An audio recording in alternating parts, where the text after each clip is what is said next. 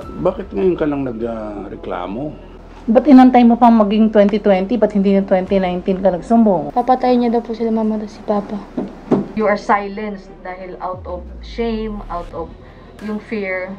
Kaya hindi ako makapagsalita. Kung sa akin rin lang naman, wala na. Dadalhin, I could take this to the grave para na lang sa katahimikan ng lahat. Wala po siyang sinabi. Hinata niya lang po ako sa kwarto. Tapos sinubadan niya na po ako. Tapos nakubad na din po siya.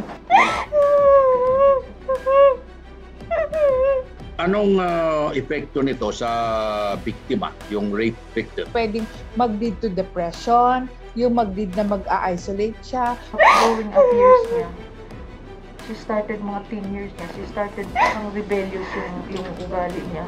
Akala ko naman, dala lang yan sa age niya na ganyan. Hindi titigil ang sumbong mo kay Tulfo hanggat hindi na napababalik sa Pilipinas si Ambassador para humarap sa kasong rape.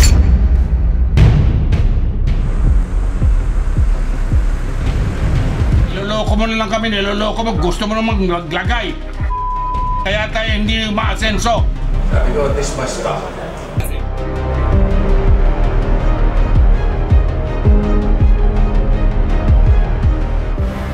Tinapi ka ba? Sumbong mo kay Tulfo.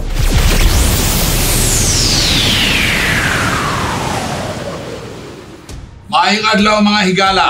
Sa dami-dami ng rape cases na idinulog sa amin, alam na namin ang iba't ibang circumstances ng krimeng ito. Pero itong rape case na ibabahagi namin sa inyo ngayon, iba ito. Ang rape case ay isang heinous crime. Ayon sa batas, ang heinous crime ay ubod ng sama. Extremely evil. Kaya nga death penalty ang katapat ng rape nung meron pang Republic Act 7659. Now, kung ang rapist ay close relative ng biktima at paulit-ulit na nang-rape ng mga kamag-anak, 7 years old, 12 years old, 20 years old, hindi ba dapat kamatayan ng parusa? At kung siya ay mataas na opisyal ng gobyerno, hindi ba lalong dapat siyang bitayin? Kung ang same rapist na sinasabi namin ay ministro ng simbahan, isang ordained pastor, anong masasabi nyo?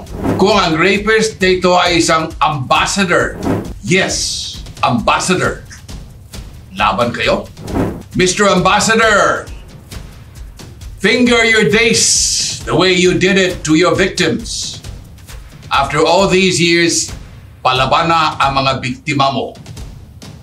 And all the way ay kasama nila ang isumbong mo kay Tulfo.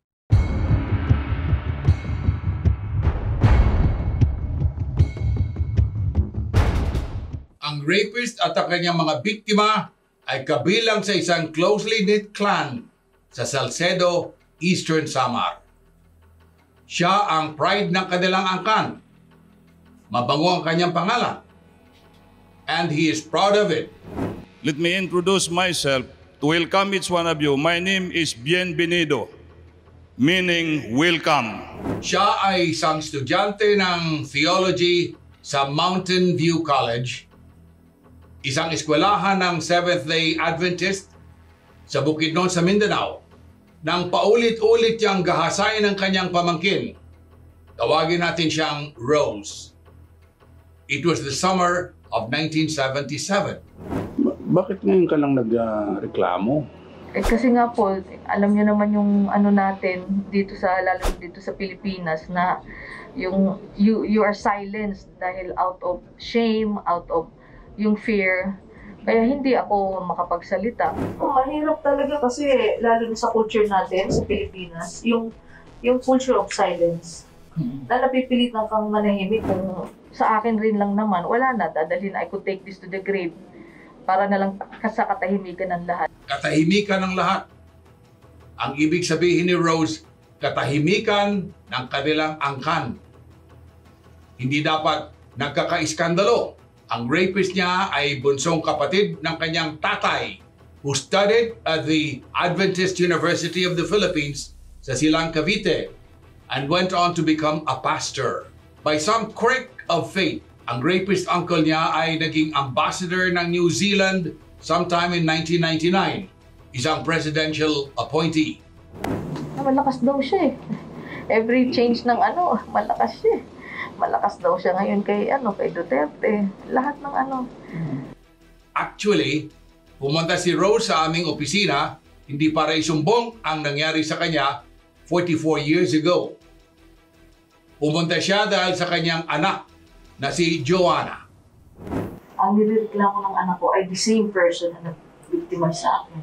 Dahil nanahimik lang ako out of shame and fear. Malaman ko na yung anak ko ay isa rin palang nabiktima niya. Kailangan supportan ko yung anak ko. Tama ang narinig nyo. Kung sino ang nang-rape kay Rose, siya rin ang humalay sa kanyang anak na si Joanna.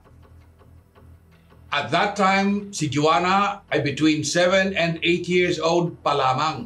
7 and 8 years old? Yes po. Between 7 and 8, oh. Yes po, between po na. So, he Anong started... ginagawa sa iyo, ha? No? Can I say... He was... I'm sorry. Huwag mo nang pagpatuloy.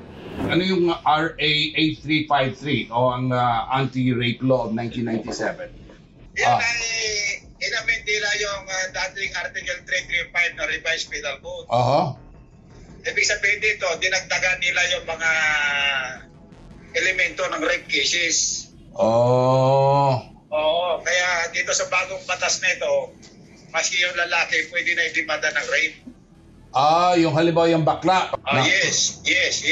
Oh. At saka dito, dinagdagan pa nila na yung mere insertion of the finger to the vagina of the woman constitutes rape already. Gaya ng ina, inilihim ng anak ang pangahalay sa kanya. Nabulgar lamang iyon by accident nang kumustahin ng isa nilang kaibigan ang ambassador na relative nila. She started crying.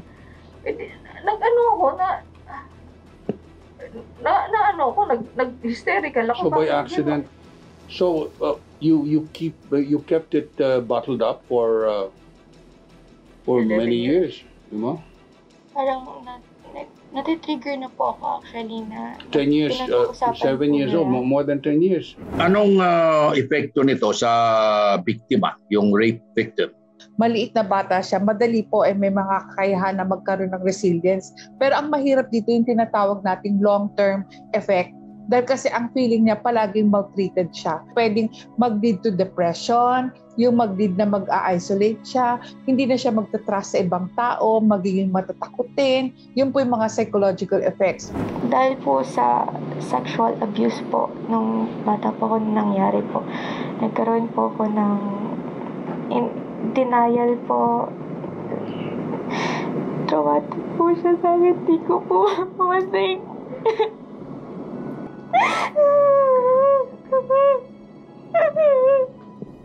Paano po ito nagagamot, Doktora?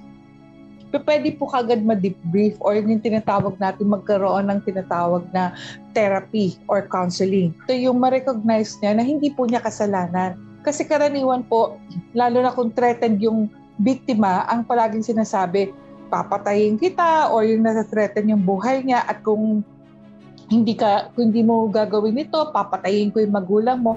Tapos yung growing up years niya, she started mga teen years niya, she started ang rebellious yung ugali niya. Akala ko naman, dala lang yan sa age niya na ganyan. Yung pala, meron pala talaga siyang dadaanan. Oo, may suffering pala siya. And we were fighting a lot. Talagang kasi may anger talaga siya eh. Ako naman, nagagalit ako kasi syempre, sinasagot-sagot ako. Pangalawa, lalo na kung magkaroon ng depression, ito po yung tinatawag natin na baka mag-long term, yung post-traumatic stress disorder. Ang mahirap po dito, kung magkaroon ng pervasive pattern of depression, wherein may mild depression siya, tapos tuloy-tuloy po yun na kahit parang magiging lifetime na siya. At yung din pong PTSD, pwede rin siya maging lifetime and magiging major depression. It's weird hindi ko ma-explain ano yun. So, I tried to delete the memory. Parang kinakalimutan ko po. So tuloy-tuloy na po siya na talagang meron po siyang episodes of depression, meron pagiging irritable, at hindi niya maintindihan kung bakit gano'n na lang yung behavior na manifested niya.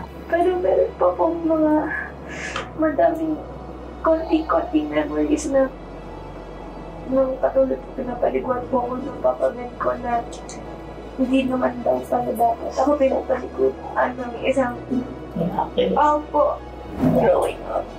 Pero dahil po sinukso ko na po yung memories na yun sa mind ko, hindi ko na matandaan hanggang po recently po nagkakaroon na po ng yung flashback. Wala po pag pinag-uusapan ni Mami na lyrics, may mga flashbacks po. Nati-trigger po. Gusto ko po actually sabihin sa kanya, pero alam niyo po yun na ayoko noon. Buong akala ni Rose na poprotektahan niya ang kanyang anak. Doon siya nagkamali. Magaling mag-manipulate ang kanyang uncle. It happened po to their house when my grandfather hinihiram po nila ako sa mother ko. Grand-uncle mo? Yes po. Yung weird niya po, nung naiisip ko ng bata, bakit ganun? Parang kakaiba siya. Ano bang ginagawa? Ambassador na ba siya nung hindi? Ambassador na close ka rin sa kanya? Yes po, kami po yung close. Gaano ka ka-close sa kanya? Very close po. Nung bata po ako. Hinihiram siya ng family sa akin. Si baby, anak-anakan She din. like it kasi she's spoiled within the family.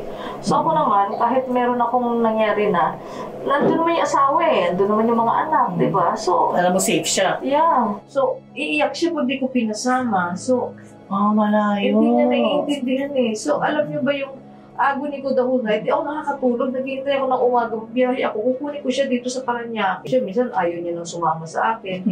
I stopped. Ako na po yung umayaw. Nung 10 years old po, ganong age, na pumunta sa bahay nila. Kasi, iba na po yung pakiramdam ko. Kaya ngayon, ang bangungot ng rape na inilihim niya sa loob ng 44 years ay sumabog. At ang casualty ay kanyang anak. The more it was coming back to her memory, iyak siya ng iyak. Kaya, nag-decide talaga kami to file complaint agad. Mapit ka agad kami sa NBI. Ano ang dapat mangyari para sabihin na may rape na nangyari? Well, number one dyan, kailangan pa-medical legal siya. Pangalawa, makikita naman talaga ng doktor doon kung anong status, anong nature na doon sa loob. So, pero number one yan, ang testimony ng victim. Kung ang biktima ay credible, ay pinananiwalaan ng husgado. Nang malaman ni Ambassador Tejano na nag-iimbestiga na ang National Bureau of Investigation, nagsimula na siyang maglaho sa eksena. Nakasampa na po sa piskalya ng Paranaque ang hablang sexual assault laban kay Ambassador Tejano. Mabilis na kumalat sa angkan ni Rose ang iskandalong iniwasan niya for the longest time. Pero mukhang pinaghandaan ito ni Ambassador. Sa tanda ko to, kinuyog pa ako ng whole clan. The whole clan. Kasi hinihiya ko daw, unang-una, ambassador yan. Binigyan ko daw ng sobrang kayan, pastor pa siya. Parang ginamit ko lang daw yung anak ko dahil hindi ko nakuha yung gusto kong mangyari. At yan ang dahilan kung bakit naisip ni Rose na dumulog sa isumbong mo kay Tulfo. No wonder na yung mga rape victims talaga, yung mga abused women, mahirap sa kanilang process na pagdadaan. Alin, tawagan mo nga si Ambassador Tejano sa Papua New Guinea, di ba? Tawagan mo na ngayon. Papakonek po doon sa kanya yan. Iko-connect siya. Opo. Pakonek lang sa Ambassador's residence. Tinatawagan namin ang mismong si Ambassador Tejano. Pero hindi namin siya makontak. Talaga bang atrasado ang komunikasyon sa Papua New Guinea o pinagtataguan na kami ni Tejano? Lumapit na po talaga kami sa inyo kasi ang media hindi niya na kayang patahimikin eh. Yan yung ultimate ano na lang talaga namin, hope na manil itong taong to. Hindi titigil ang sumbong mo kay Tulfo, yung opisina ko. Hanggat hindi na napababalik sa Pilipinas si Ambassador para humarap sa kasong rape, pangahalay. Ha? 3 biktima ng rape or sexual assault ang idinulog sa amin. At isa lamang ang inaasikaso nilang gumawa noon. Ang unang akto ay nangyari noong 1977, 44 years ago. Yung 15 years ago na yan, papasok doon sa prescriptive period. Okay. So, ibig sabihin doon, pwede pa siya magsampa ng demanda. Yung... Ang problema niya dyan, yung credibility niya. Dito sa bagong batas. Oo. Pero kung yan ay nangyari noon, nung bago ma-amend yung anti-rape law, ay papasok lang sa acts of lascivious yan. Oh, yeah, bandang 2007 2008. Oh. Yan nga. Ibig sabihin, 2007 siyang pinasu... Oh. Kailan ba yung Republic Act 8353? 1997, di ba? 1997? Oo. Di pasok siya sa... Kasi 2007 nung hinalay siya eh. Pasok. Kasi yung RA 8353 ay 1997 ipinasa. Pagka covered ka niyan, pasok ka dito sa anti-rape law na bago. For our part, sinamahan namin ang mag-inang complainant sa Presidential Anti-Corruption Commission sa pagsasapa ng kasong administratibo laban kay Tejano. Ang PACC ang may jurisdiction sa lahat ng presidential appointees mula sa cabinet members hanggang bureau directors, kasama na ang mga ambassadors. Imbestigahan natin, gawin yung mga appropriate para mabilis. For the administrative part po kasi, sipa niyo siya, tatanggal natin. Tapos, ito pong criminal, nasa court naman ito eh. So, kukulong siya rito. Tapos ito, may media naman sa siya. Dadali natin kay SOJ. Pagkahawak niya yung fiscal dito, dali natin sa mga. Ito. Basta lalay po kami sa inyo. Kung ano yung pananapat niya, pati security po ninyo, we will assist. Saka kung ano influence ang kaya niyang exert dito sa gobyerno, natapatan natin. Saan dito kami ni Sir Mon? Thank you very much. Napilitan na ako lumilipat ng bahay kasi sabi ng NBI, pinupunta kasi po ako ng brother ko na kakampi nila kasi mga napaguran. So he was coming to our house, yung nagsispy siya eh. Sa puntong ito, maliwanag na po, ang mga biktima ng rape ay hindi dapat tumahimik. Otherwise, lalong lalakas ang loob ng mga rapist.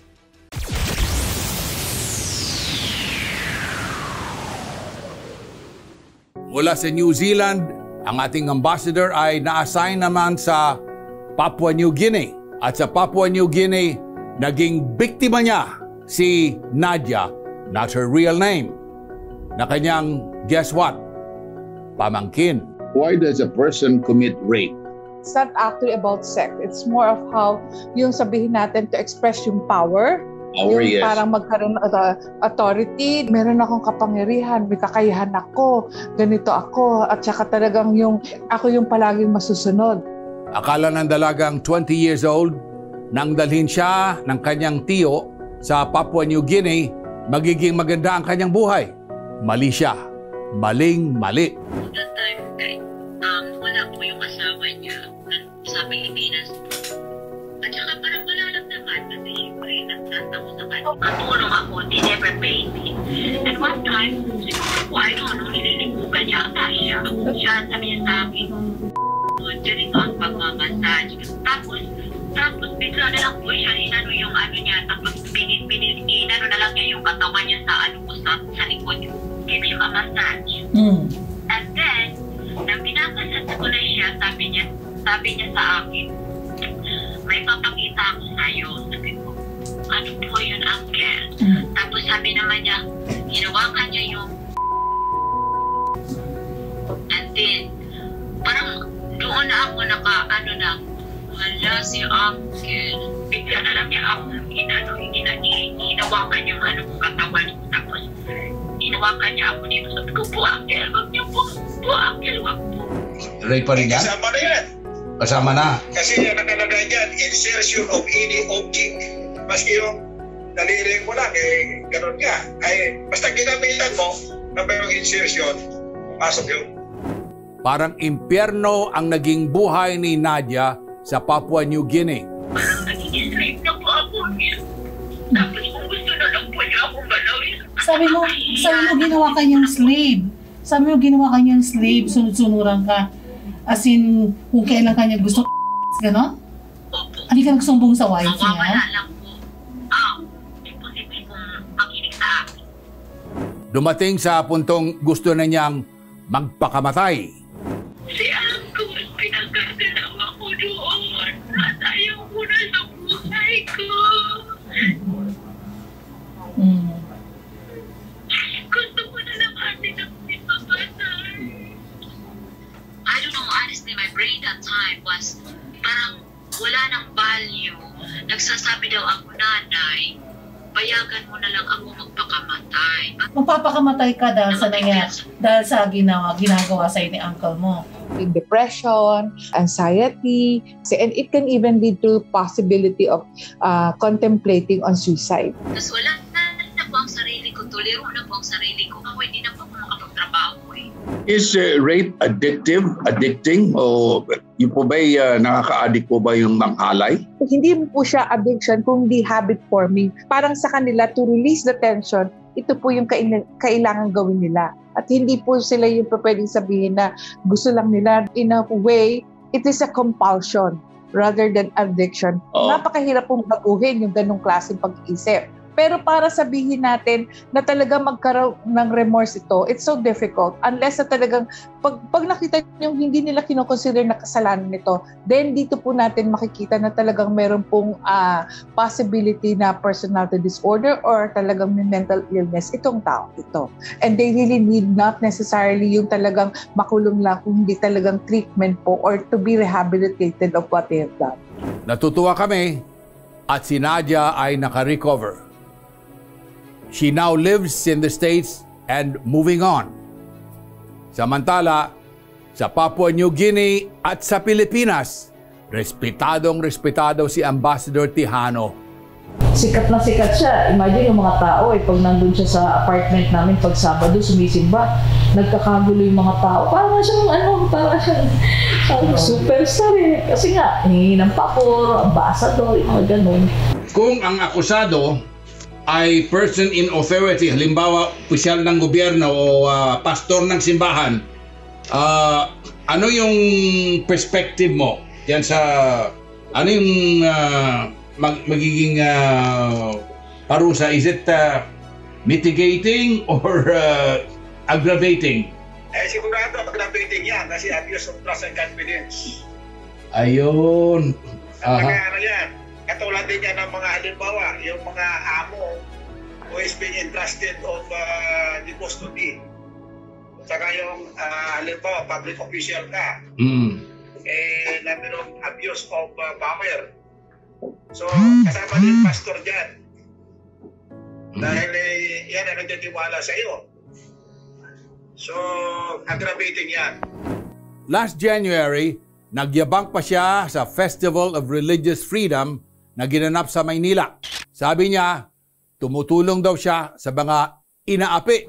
Sabi naman ni na Joanna, magaling magtago ng kanyang mga krimen ang taong ito. They're not talking, pero they're very quiet. Binigyan sila ng mga negosyo, binigyan ng mga trabaho. So, di ba, yung gano'n, you cannot bite the hand that feeds you eh. Gano'n na lang sa kanila. Pero walang forever. And now, Here is the latest from Papua New Guinea. Yep, who filed the sexual assault cases? There's several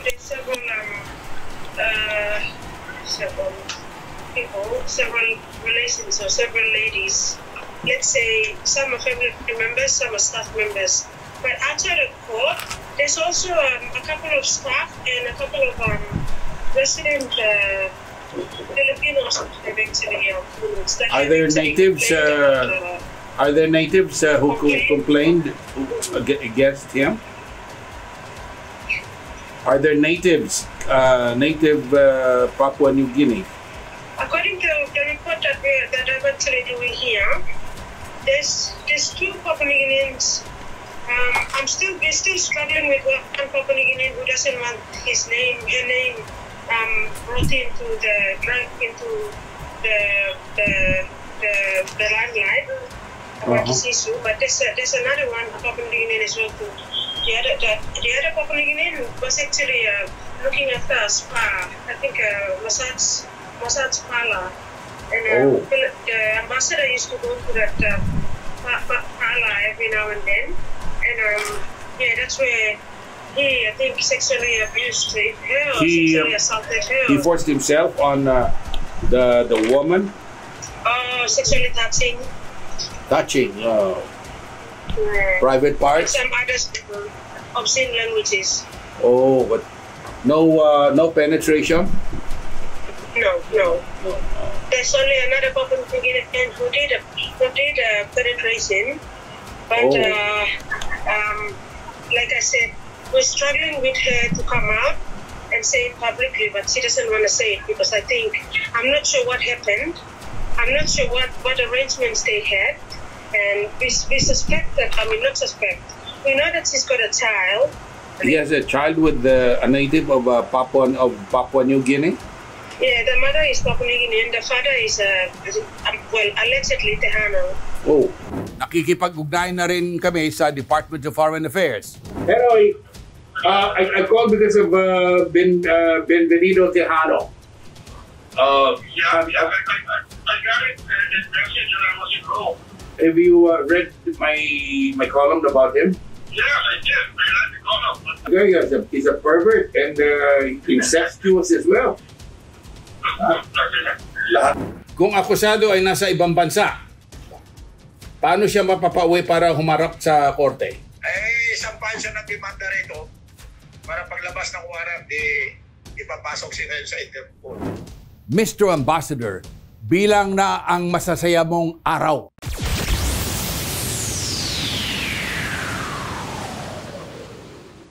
Anong klaseng tao itong si Bienvenido Tejano? It boggles the mind. Nang tawagin ko siyang a diplomat sa aking column sa Philippine Star, kasama ang dalawa pang kahiyahiyang ambassador ng Pilipinas, I was being charitable. Si Marichu Mauro, dating ambassador sa Brazil, ay nabuking sa closed-circuit television video footage. Minamaltrato niya ang kanyang Pinay na kasambahay. Si Alex Lamadrid, dating naka-assign sa Syria, ay isa pang pasaway na ambassador. Minaltrato at pinabayaan naman niya ang mga OFW na biktima ng human trafficking doon. Pero no match silang dalawa sa kademonyuhan nitong si Bienvenido Tejano na isang pastor na impostor. Reverend, alam mo naman ang sinabi ni Jesus tungkol sa wolf in sheep's clothing. Hindi ba? Beware of false prophets who come to you in sheep's clothing but are in truth ravening wolves.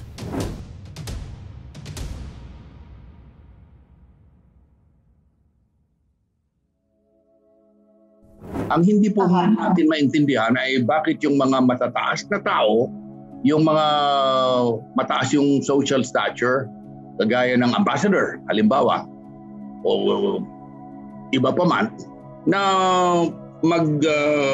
manghalay ng kanyang pamilya o kaya kamag-anak niya. So, pwedeng sabihin natin it's a form of parang paghihiganti So maaari po ng bata siya, maaaring niyuyurakan ng pagkatao niya na ibang mga tao, or sa form of how to show power na maaaring sexual ang connotation, or may possibility po na ever since itong tao nito ay talagang merong compulsion na to release the tension, kailangan he has to do something na sexually abusive or kaya naman maging verbally abusive. Whether mataas ang pinag-aralan, mayaman sila, or edukado sila, ang pinag-iisipan po dito is to release the tension na nararamdaman po ng tao. Pero ang pinag-uusapan po natin ay hindi lang po mataas ang na-opisyal siya, ay ang pinag-uusapan po natin ay halayin niya yung mga kamag-anak niya. Yung meron po silang tinatawag na personality disorder. Yun pong sasabihin nila na utang na loob niyo sa akin ang buhay ko. Kaya kinakailangan na magamit ko kayo. In fact, baka po ang sabihin pa niya, messianic pa ang kanyang delusion na kung hindi gagawin ito, hindi kayo masasalba. At para naman sa mga biktima ng rape at sexual assault, huwag kayong manahimik. Malinaw ang paninindigan ng programang ito sa usaping yan. Ay, maano namin yung hustisya. I mean, you cannot allow this vicious cycle. Gusto ko po magkaroon ng justice. Hindi lang po sa akin, sa family po, sa mga babae pa pong ibang namolesta po niya.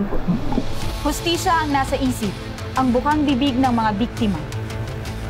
Dapat lamang, ngunit kung ang biktima ay mananahimik, hindi mangungusap, paano makakamit ang hustisya? Hindi ito kusang lalapit. Ang hustisya ay inilalaban. Pasukdulan, walang atrasan. Hustisya ang kailangan. Huwag manahimik. Manindigan.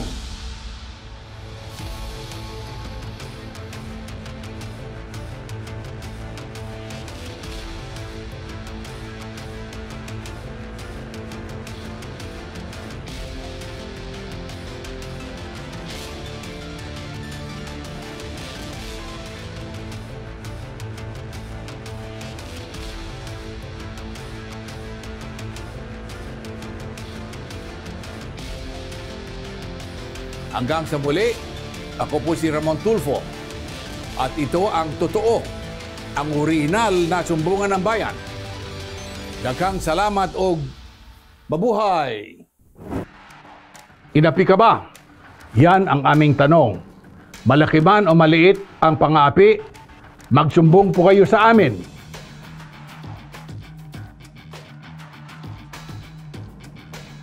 Anong tingin nyo sa kasong ito? Mag-comment, mag-like, at mag-subscribe sa aming YouTube channel.